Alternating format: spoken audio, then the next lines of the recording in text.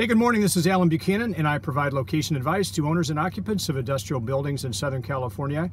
And welcome to another edition of Tuesday Traffic Tips. This week, once again, brought to you by the good folks at Client Look. Hey, today I want to talk to you about a mistake I see not only newbies but also veterans in the business make. And that is making your urgency appear as though it's desperation. Now, what do I mean by that? A sense of urgency is a great thing to have. It connotes to your buyer and to your seller that you're there to get the job done, you're there to make things happen. No holdup is going to be a result of your inactivity. But just be careful that your urgency is not communicated by desperation.